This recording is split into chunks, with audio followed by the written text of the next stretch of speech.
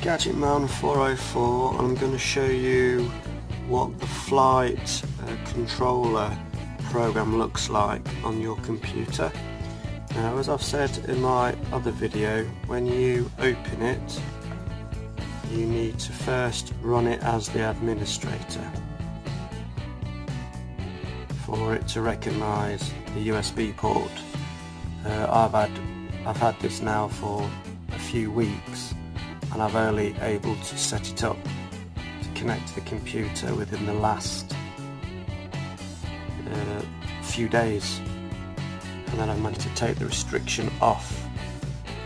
So just let it do its thing.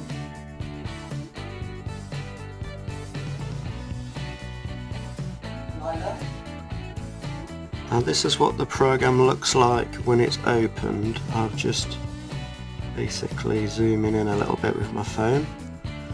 So when you've got your transmitter switched on and you've got the battery connected to the quadcopter, here it will say COM5 or 6 and you click connect.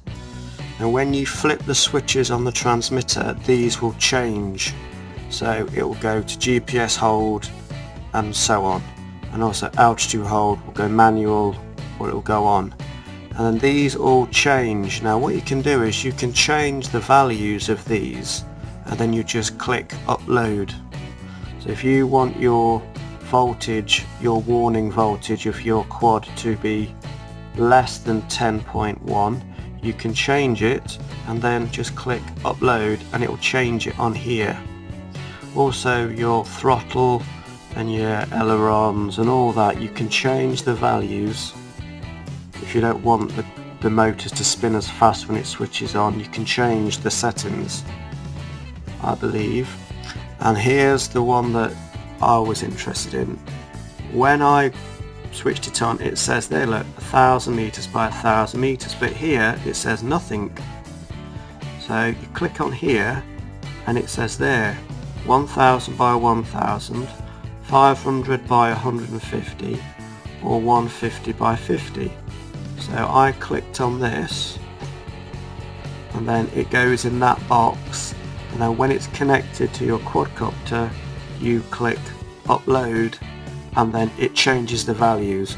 When you come back into this program, that box will be blank all the time, but I've flown since I've changed the settings and I've definitely got more range than I had on my first flight, so it definitely works. And you know when it is working properly because you can, it will go from manual, like the GPS mode status here will go from manual to GPS on or whatever, and then altitude smart status is off in manual, but you switch it up for on and it will say altitude smart mode on or whatever. This is just a little video to show you what the program looks like. So once you connect the computer, and like I said, Flight Controller Tool version 2.0, have a go. If you've had a few issues with your first flights and basically you don't think it's got much range, then definitely download this program. You go to the FreeX website, there's a little credit card in the box with the quadcopter, the address is on there.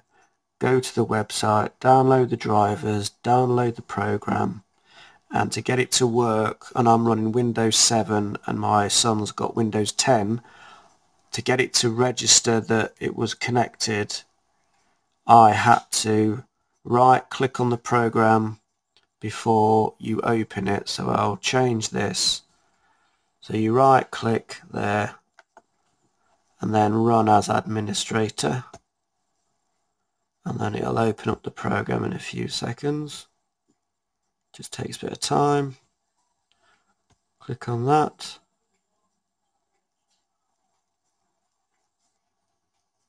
It'll open in a second. Just a bit slow, and there you go. So yeah, I hope you found this helpful. This has been Gadget Man 404 out.